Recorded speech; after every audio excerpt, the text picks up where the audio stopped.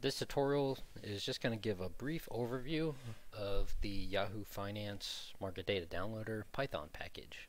So I will post the code when I'm done, as well as a link to this project file or description, changelog, everything. So thank you to the author and maintainer Ran Aroussi for putting this together. So first things first, I created a folder for the project and then a generic Python file, and I typically start my scripts with figuring out which version of Python's running. You could also, when you're running the script, designate that, but it's just a practice I've been in. So all this does is say what version of Python, and then I'm importing the Yahoo Finance package as YF, and then just printing out what version that is. If you don't already have it, you can do pip install. That's how I would do it. Y finance, and then it tell you that your requirement is already satisfied. And then I'm just going to run this Python file. That's just going to tell me what version of Python I'm running and what version of Yahoo Finance. Alright, so let's get started. First, I'm going to just define a function. So Y finance tutorial, and I'm going to feed it a ticker symbol. So ticker symbol in the financial world is like, for Tesla, it's going to be TSLA, and so we will run Y finance tut for TSLA, and TSLA of course is Tesla. So let's just print the ticker symbol, and we'll run that, and it should just say TSLA, right?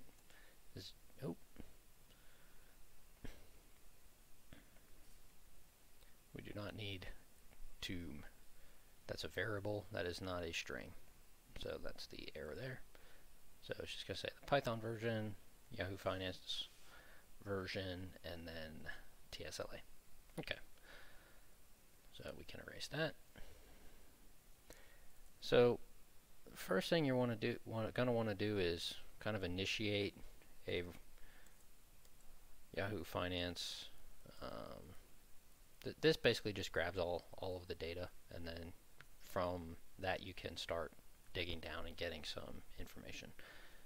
So one of the functions that it has is just general information.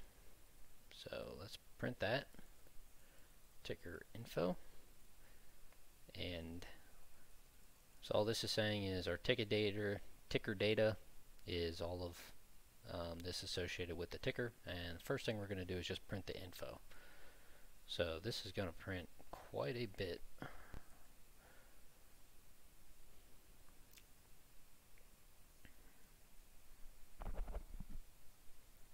Symbol is not defined. That's because this should say ticker symbol. Alright.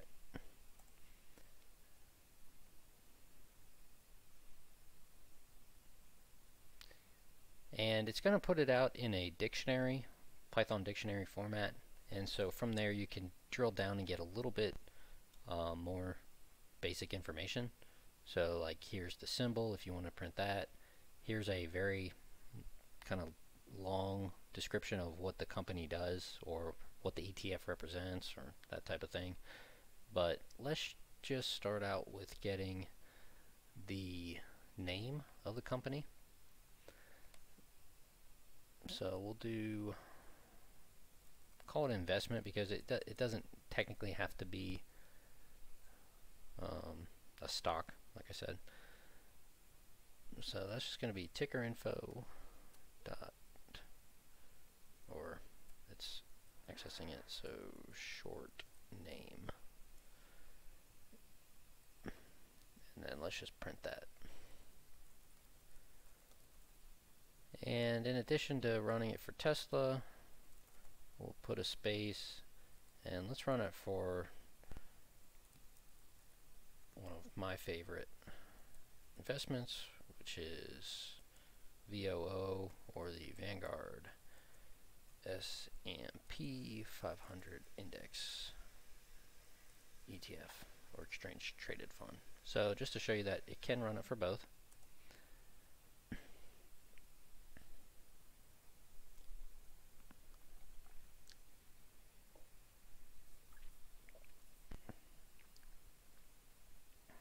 So there's Tesla Inc.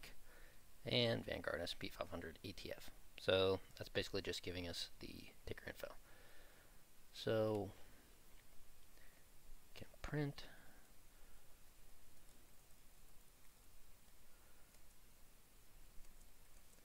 Okay, so let's say we wanted the most recent value of that stock or company.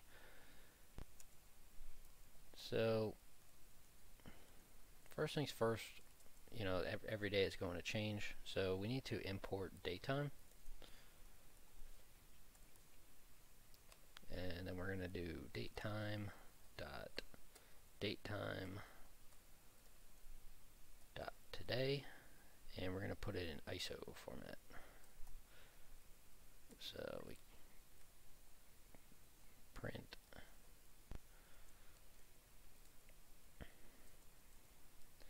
I'm not going to run it yet, and then we will do get the historical data. So ticker data frame is equal to ticker data,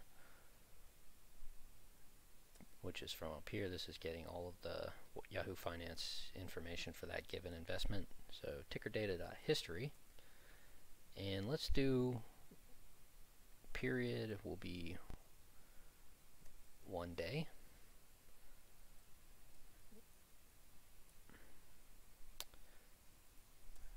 Start, let's do from the beginning of the year, so 2021, January 1st, and end, we'll do today.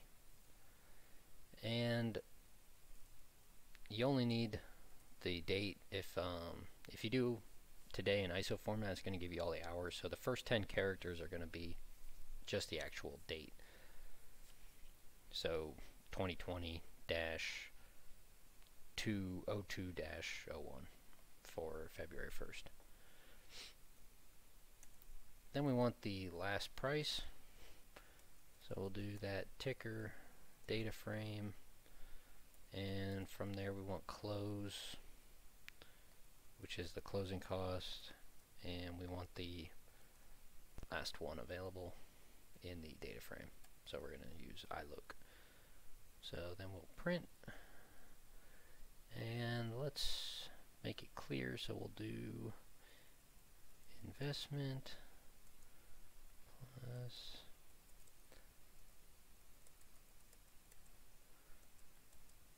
and price last. And let's run this, make sure everything's running. I probably have some error in there.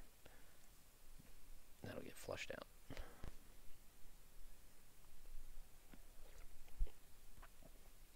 Today I'm enjoying a nice 21st Amendment Brewery Tasty IPA, and it is very good. 6.8% alcohol, 70 IBUs, seasonal release.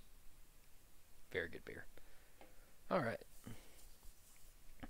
so it says we cannot convert numpy float 64 object to string implicitly. So basically what that means is I want this to be a string because it's a float, and you can't print a float as a string, and so you have to convert it, obviously.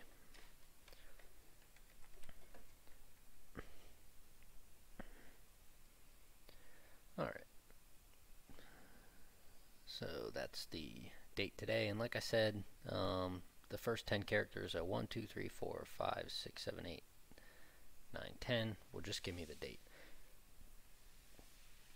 So the last price for Tesla was $650.57.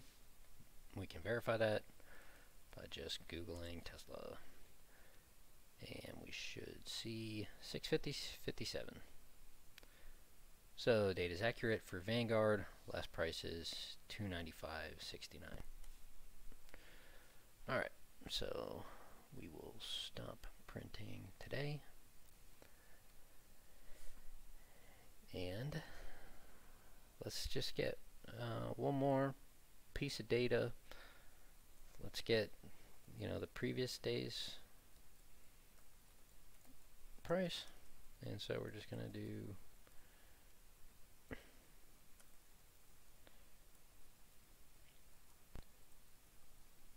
-2, and then we can do the change over those, right? So price last minus price, yes, and then we'll do print price change equals, and we need to make it a string. Alright, so let's run that.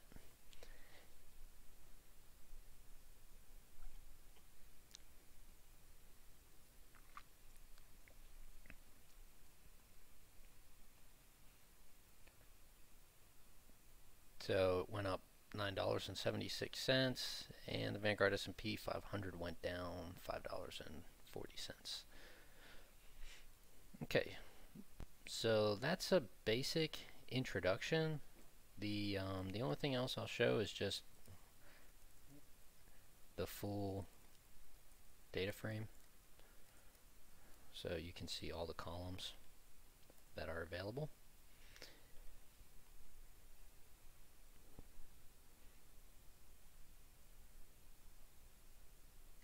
So we have open price, the high, the low, and then the closing price, volume of sales, dividends, and stock splits.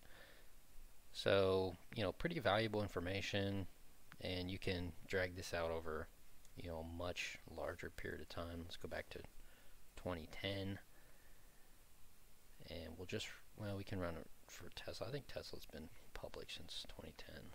So let's see if it's able to gather that much data. This is, 10 years worth of data.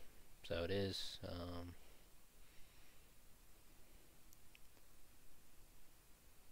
so in 2010, closing price was $23, and now we're at $650 for Tesla.